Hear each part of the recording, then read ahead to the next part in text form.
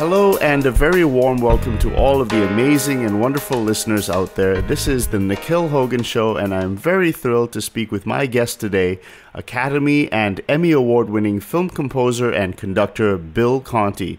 He is best known for his film scores including Rocky, The Karate Kid, For Your Eyes Only, Dynasty, and The Right Stuff, which earned him an Academy Award for Best Original Score. He was music director at the Academy Awards a record 19 times, and it was announced in June 2020 that Conti had donated his original scores to Louisiana State University. Bill, welcome to the Nikhil Hogan Show. It's great to be here, Nick. Everything is well. This is a music education-themed podcast, so I do want to focus on your training and everything that led up to your first hit, which was Gonna Fly Now with the Rocky series. And I was just so amazed that you had such a rich musical childhood. Your grandfather and your father were professional musicians. They were. Music in the house was common. It was not something that was extraordinary. It was something that we did. So from earliest time, I practiced and studied music, yeah. Can I ask, your grandfather, in what capacity was he a professional musician? He played trumpet. Was he from Italy, or what generation Italian was your family? He was born in Italy, yes. And my father and mother were both born in this country, so that I'm the second generation, I guess. And did your grandfather also play the piano and sing? I read that he was also teaching solfeggio. Well, that doesn't mean he sang, but he did teach me solfeggio in the very beginning. My father played piano and taught piano, and he was a graduate of the Rhode Island School of Design, which was just what it says. He was an artist also, but primarily a musician. You mentioned in an interview that he could play classical music, he could play jazz music. He prepared for the concert stage, yeah. He prepared the classics, and in his youth, when he was in his, 18, 19 years old, he was on the Graceline tour boats and gave concerts in the afternoon. Sometimes you can still do that on the Cunard lines. There will be artists who would give a recital of sorts in the afternoons on board ships. And then, of course, he went away to the Second World War, and that destroyed all that. So he came back and continued to play and teach. You've mentioned you started playing the piano around 5 and 6. Did you have a teacher, or was your father your teacher? Oh, my father was a teacher, yeah, and he was also the organist at the church, so that I had to be, between 8 and 10 when I took over one of the masses, in terms of not the mass, probably the children's mass, where they only played hymns, as opposed to doing Mozart masses and things like that. And were you sight reading? The skills to begin learning music traditionally was to know solfeggio first, which is to sing and play the rhythms of the notes before you even approached an instrument. Growing up, you mentioned listening to your grandparents and your father. Italian opera was in the house as well. Was that music that was very much a part of your development, listening to that and imitating? Well, for sure, yeah. They as just fun after dinner, they would take an opera and they would sing through an opera with one of them taking female parts and the other guy taking the male parts, and just kind of hack your way through. It was just terrible, of course, but it was something that the kind of music that they wanted to hear, the dramatic music, and it was popular at previous times. It certainly wasn't popular music of the 20th century, but they enjoyed doing that, so we heard that a lot. How much did you play the piano growing up? Did you practice X number of hours a day? Well, yeah. In the beginning, you began with maybe you had to practice an hour a day, and that was like the minimum. You could not practice. You had to do your hour every day, and that was like through the schooling. Let's say certainly through middle school and high school, you had to do that. Then of course you had to expand. You can't get anywhere practicing an hour a day. I mean, that has little meaning, but you probably weren't ready to devote a whole lot more time to it until you were older, and then you were kind of forced to. Even in colleges today, colleges of note, colleges that care about you being a performance major. Let's say that if you're a vocalist, an instrumentalist, pianist, things of that nature, you are required to practice a minimum of hours a day. Now, a vocalist might be like 2 hours because you can't probably practice that instrument. But I know at Juilliard, I had a friend who couldn't practice longer than 4 hours a day, and he was asked to leave because they require more than that. Did you always improvise and compose in your youth? I did. The idea of there's a tradition in organ playing. Now we're talking about great traditions. We're not talking about playing for the children's mass and playing hymns. So improvising is something that is a part of what a church organist is trained to do, by the way. It's something that is important. And besides that, my father had that ability that he played in nightclubs at night, and he could improvise also in the jazz idiom. So along with the classics, you learned how to improvise. Like anything, it takes practice. So I practiced that too. Can I ask about your theoretical conception here? Did you learn a lot of music, and from the music you gained theoretical ideas, or were you actually taught theory and put music to theory growing up? I am definitely not self-taught in the sense that I learned how to read music, studied music. I have 2 bachelors, a master's, and a doctorate in music. So I've studied music all my life. There are people who can make music and not be familiar with the theory of music, but I'm more than familiar with the theory of music, yeah. The organists that you mentioned, a lot of them would have used an older system of theory like figured bass and that sort of thing. Nowadays, there's a lot more use of, for instance, analysis like Roman numerals and functional analysis. I wanted to ask you, Bill, do you use, there's so many different ways of theorizing music. Is there a particular way that is useful for you? Well, everything that's been done in the past, everything is built on the past. So, of course, you move from a figured bass. You go through figured bass all through Schoenberg functional analysis of music. It's only towards understanding what someone has done in an analytical way.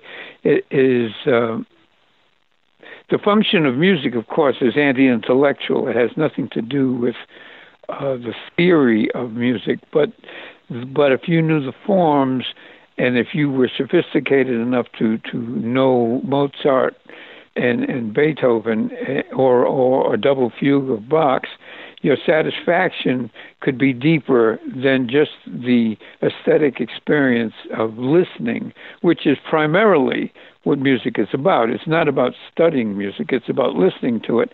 But you can have a deeper appreciation and a deeper aesthetic experience if you know more. It's always better to know more. And are you referring to perhaps counterpoint and harmony? All of that, of course. All of that, yes. If the instructions in elementary harmony that probably end up 4 years of harmony, and counterpoint would begin with 16th century counterpoint and then 18th century counterpoint, and you can go into counterpoint in great detail, and the meaning it has is only for the person studying and making the analysis. Bach he didn't study his own. He had studied people before him. But when we study the era of Bach, we study Bach. Now, he did not study Bach. He created the idiom that we study.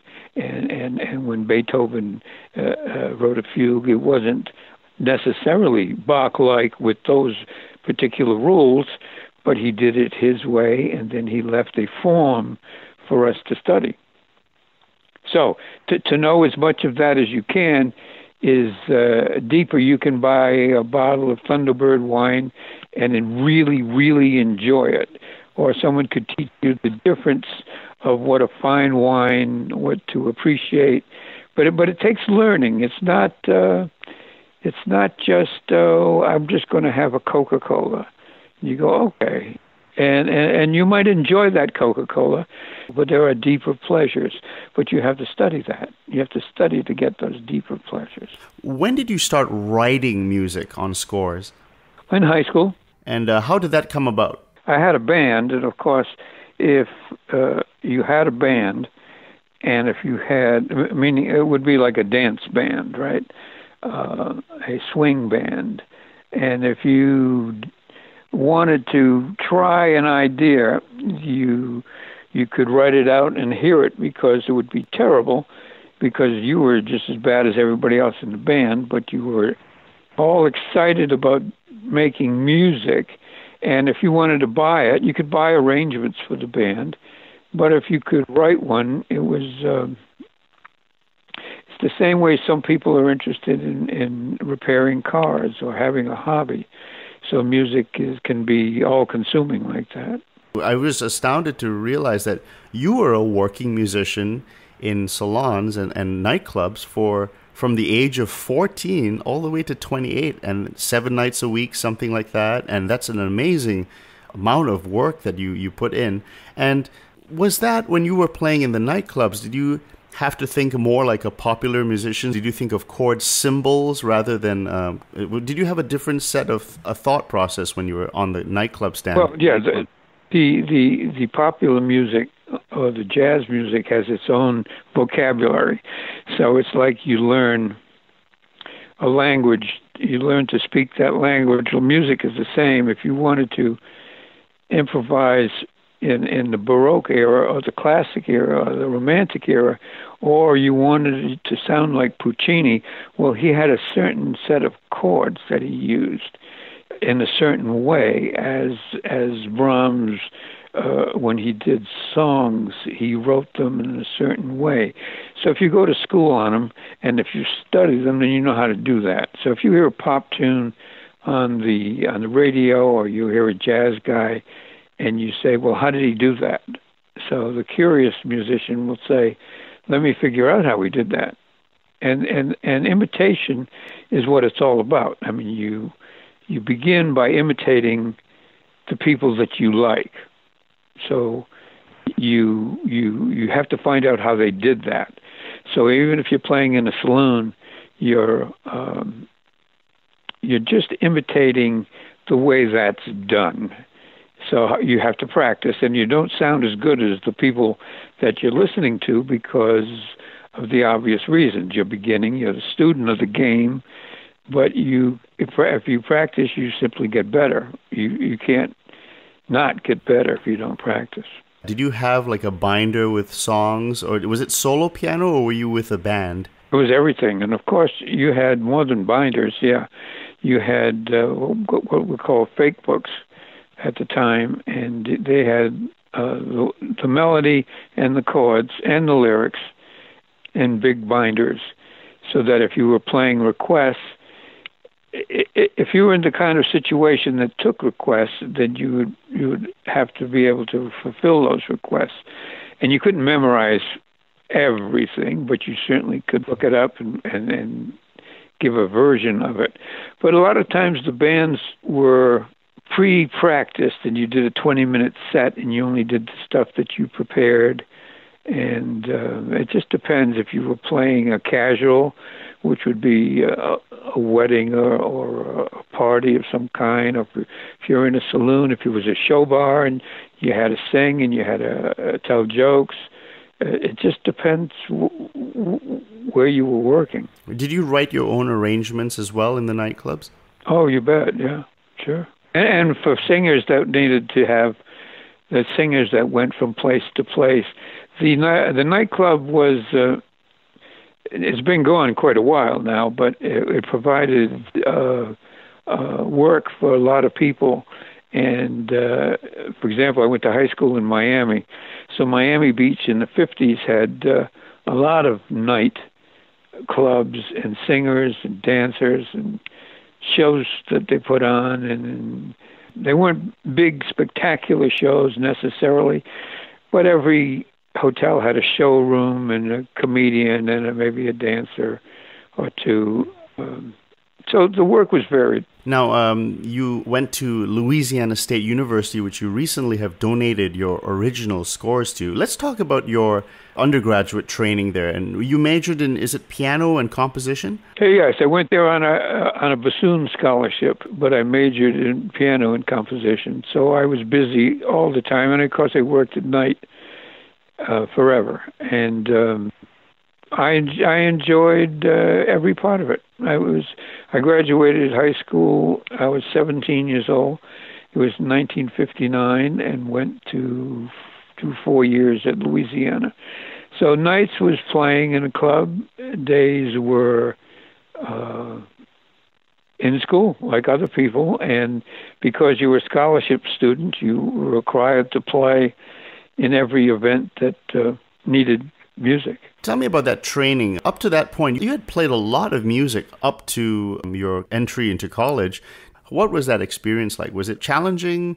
Was there new information? It was challenging in the sense that when you got seated in the middle of the orchestra and then your ears opened up.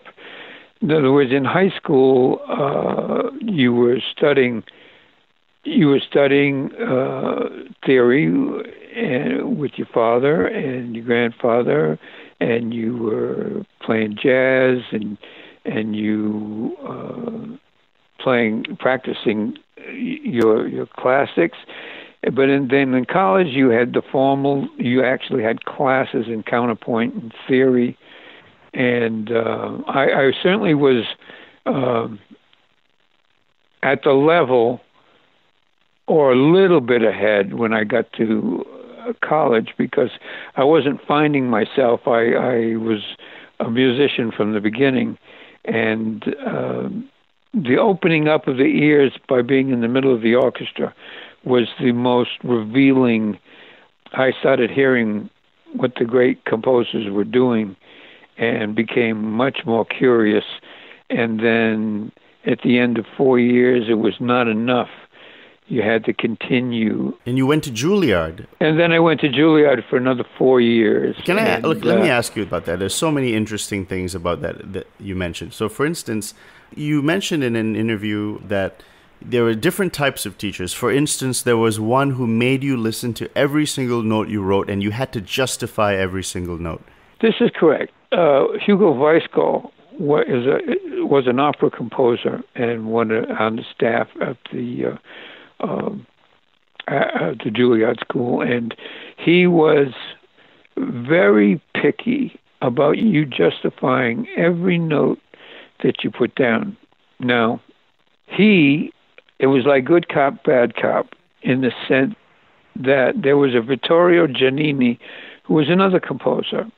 We had a class, and he would give you impossible assignments for the next week. He would say, now next week, I want a choral prelude based on this theme. I want the second movement of a string quartet in the key of E flat, and he would give you impossible amounts of work to do. And then we would hurt ourselves doing that. And then I remember him saying he had a big trash can next to his desk, and he'd say, "Mr. Conti, would you bring your work up here?" And he'd flip through it, and then he'd toss it in the trash. Then you go back and sit down. And for next week, I want a sonata. Well, is that because he didn't like the music, or it just wasn't enough for him? No, he says you haven't even begun to write music. You must write more music.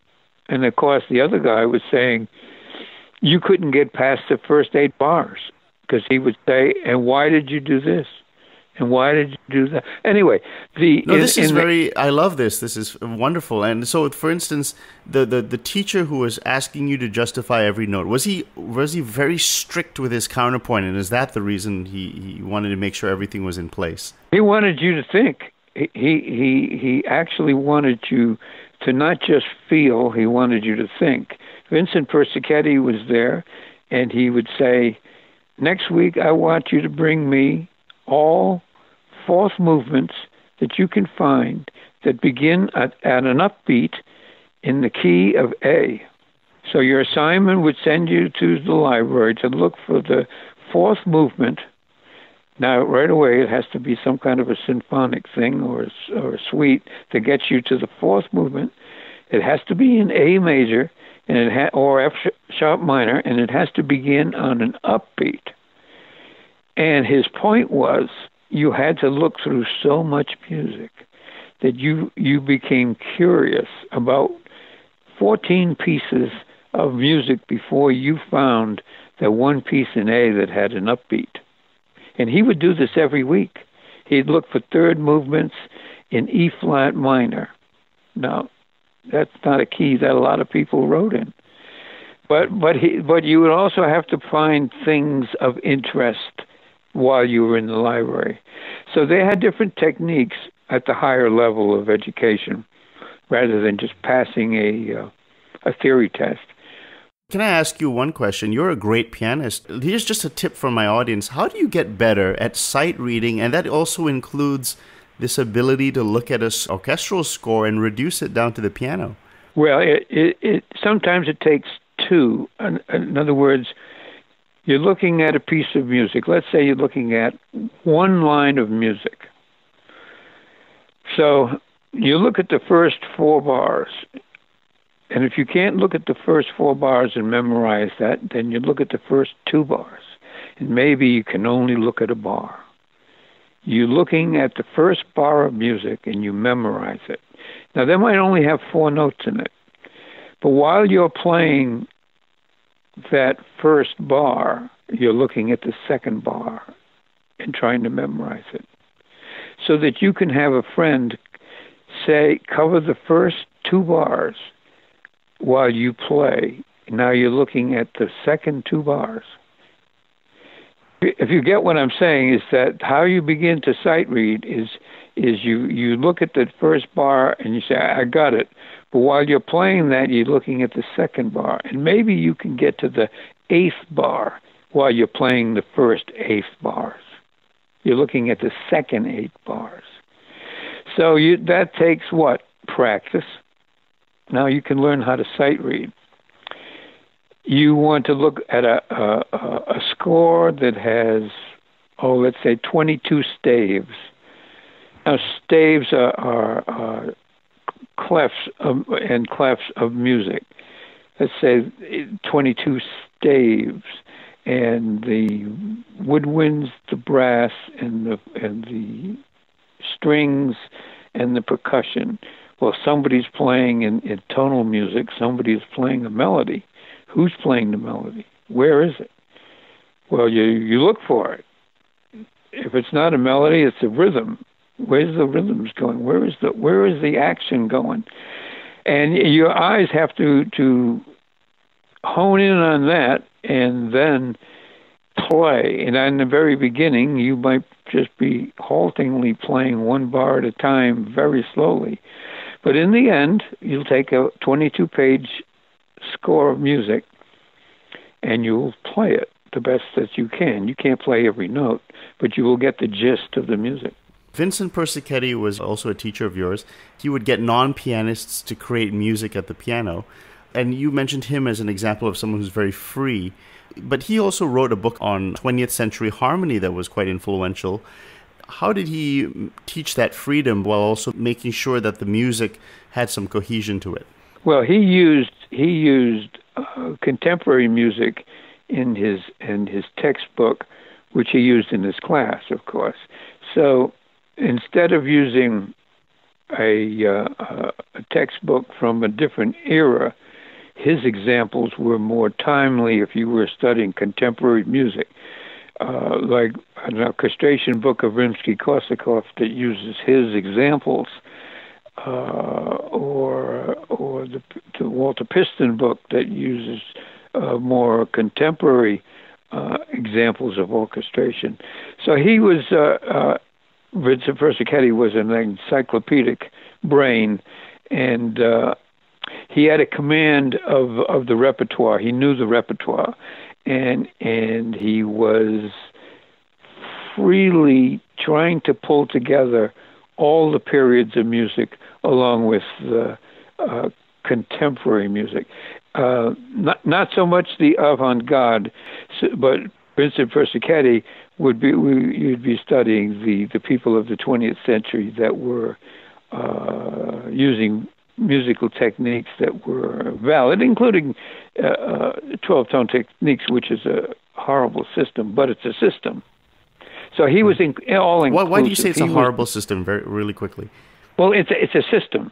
It's a system. The tonality is a system, but it has derived from thousands of years of working in the music, working with sound, as a rebellion against that, and some kind of rebellion is a good word. When you create a system that is based on nothing but mathematics, it's not based on what music is based on, then it's the same reason why nobody wants to hear it. In other words, I think the proof of the pudding is so much. Aside from the fact that the concert hall is a museum, I mean, we understand that it's a museum. It's a place you go to hear the great works, but you certainly don't go to hear John Cage. And I guess final question is, and that's a great segue because you write powerful, emotional, dramatic music that really touches people. There are a lot of music students who go to college and they're trying to learn music. They're learning harmony theories. There's a lot of theories. Sometimes I think there's also a bit of in music colleges, people almost kind of put down tonal music in a way that they think, if you're not writing atonal music or serialist music, it's not serious music. How do we make sense of making sure that we at least have the craft to write music that we want to, that can communicate with people and is able to express yourself in a way that is listenable and interesting? And this is for music students. But you just said it. In other words, it's like the art world. If it's industrial and you don't think about it, and if everything is called art, then there is no art. There's nothing. The human doesn't react to it or uplift. The James Joyce in Portrait of an Artist talks about the ultimate aesthetic experience, of course, is awe, A-W-E. There's no words. It's not kinetic. And by the way, it's not emotional either. In other words, what I do in music at the basis level, at the very absolute lowest level, appeals to your emotion. Now, that's very special because it is the ultimate fantasy. It enters your brain. It's not literal, and there you are crying or laughing or being excited or scared, and it's music. And it has that power. That's not the ultimate aesthetic experience, which is if you're moved by the Grand Canyon, because there are no words to describe it. You stand in front of it, and you're simply lost for words. Now, in music, if you are lost for emotion and words, which is the total disintegration of any kind of communication, you stand before something that gives you absolutely nothing, then it's not what art has been from the 45,000 years when the guys painted the very expressive animals on the caves. They were expressions of human transcendental, not just thoughts and emotions, but the idea of being in touch with the transcendental, the idea of there's something more than you. Now, what I don't know what that is, but it's certainly in the history of music and all of art has been attempted to try to bring you to that other place. Now, if that other place doesn't exist, it should exist at least in theory. If no one wants to take you any place but for a discussion, in other words, it's discursive. Oh, look at this painting. It's interesting. Let's talk about what it is. And you say, oh, it's red here, and it's orange here, and it's green. It makes me think of, then it's like a Rorschach test. Oh, it makes me think of flies. This is not at all what anything has meant since the beginning of man expressing himself. Discursive. And I get it. It's not literal anymore, and it's not about feelings. It's just about talking about it. So the people that want to study and produce stuff that's talked about is not the business that it's been forever. So the student who now what he's asked for in the music school, in the art school, is because the two things that are only important are being interesting and being well done. Okay. And it seems like Picasso has made it bad for everybody. If you're not interesting, then we don't care. So the only thing we want to hear is that, are you interesting? Well, that's not enough. It's just not enough to paint a tomato soup can. That has no meaning. That's like a joke. So in some context, the young person who was going to, I remember once being forced to listen to, what's his name? Anyway, we started 15 metronomes all at once. Oh, is that Ligeti? Time thing. No, it was Stockhausen. No, Stockhausen okay. Stockhausen came to Juilliard, and it was like everyone was outbidding the other guy to be more outrageous. So we could talk about them, but it's not music. Has no meaning. It has discursive meaning. You can talk about it. So if you want a job in academia, then you can probably do that. You probably can do that, but if you want people to respond to your music in a traditional way, then you have to look backwards, not forwards. Is music for people? Well, there's two kinds. Not Ligeti, the other one. But Benjamin Britten had that discussion. And let's say the Ligeti is writing for 2,000 people in the world, and Britten wants to write for everyone else. So you're in one camp or you're in the other camp. You want to write for 2,000 people in the world. The Painted Word, that's Tom Wolfe. It's a little book. It's a great book. And he talks about the 500 people in the world that control the art industry. And if they say there's a no-go, it's a no-go. Tom Wolfe, The Painted Word. And it's true, they control. And the same way with music schools. If you go in and if you just write something that you like, and it's tonal, they don't care about it. But if you write something outrageous, then maybe you have a shot at it. Well, I must say it's been a great honor to speak with the master composer, Bill Conti. Thank you. Thank you. Thank you so much for spending some time with me to talk about music. I wish you great health, continued success in 2021. Thank you, and I hope to talk to you again soon. Bye-bye now. Thank you. Bye-bye.